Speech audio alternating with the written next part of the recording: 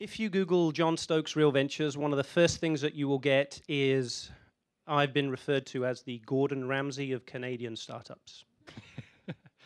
The accent helps, but I guess it's also because I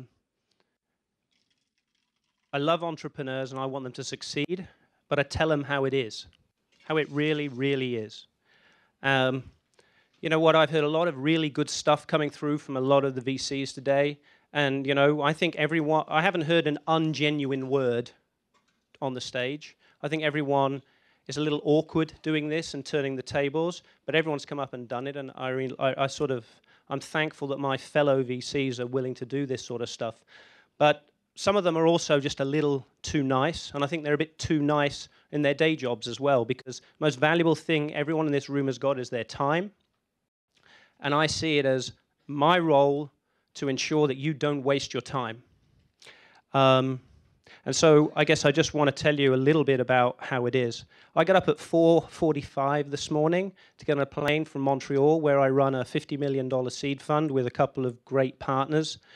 I flew down there. I'm flying back at 7:30 tonight. And I didn't come down here expecting to make a single company that I was interested in, not one. I didn't think I would be interested in any of your products. And I've met half a dozen people, and the only reason I spend any time with you is because I care about your time. I genuinely do like entrepreneurs. I love the spirit, I love the passion, but most of you are going to go nowhere. And all I hope is that you realize that you're going to go somewhere or you're going to go nowhere quicker.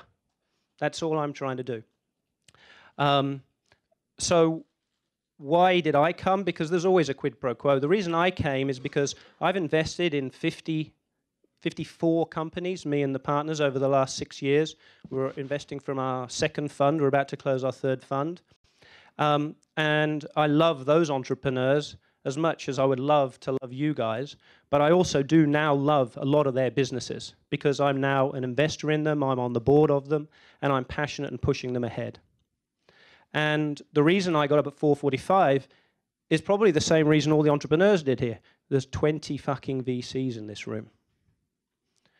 My job as a seed investor is to work with you to get you from seed to Series A within 18 months. That's what I'm focused on, nothing else.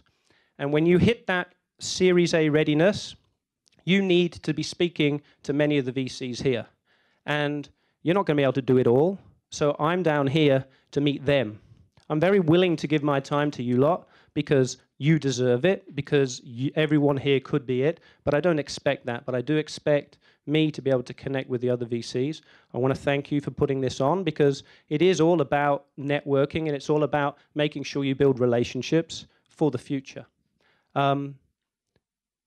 If you are interested in pitching us, what do we invest in? We invest in the entrepreneurs that are building the internet experiences of the future, or those that are trying to use the internet to disrupt existing businesses and industries. That used to be a narrow field. Now it touches everything. We really are seed investors. We will invest $50,000, $250,000.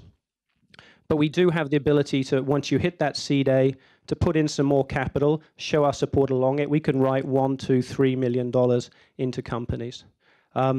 We were voted in 2011 as Canada's Venture Capital Fund of the Year by entrepreneurs. It's something we didn't win in 2013. The entrepreneurs got it wrong that year, but we're sure they're going to get it right again this year. And I'll open it up to any questions. Thank you.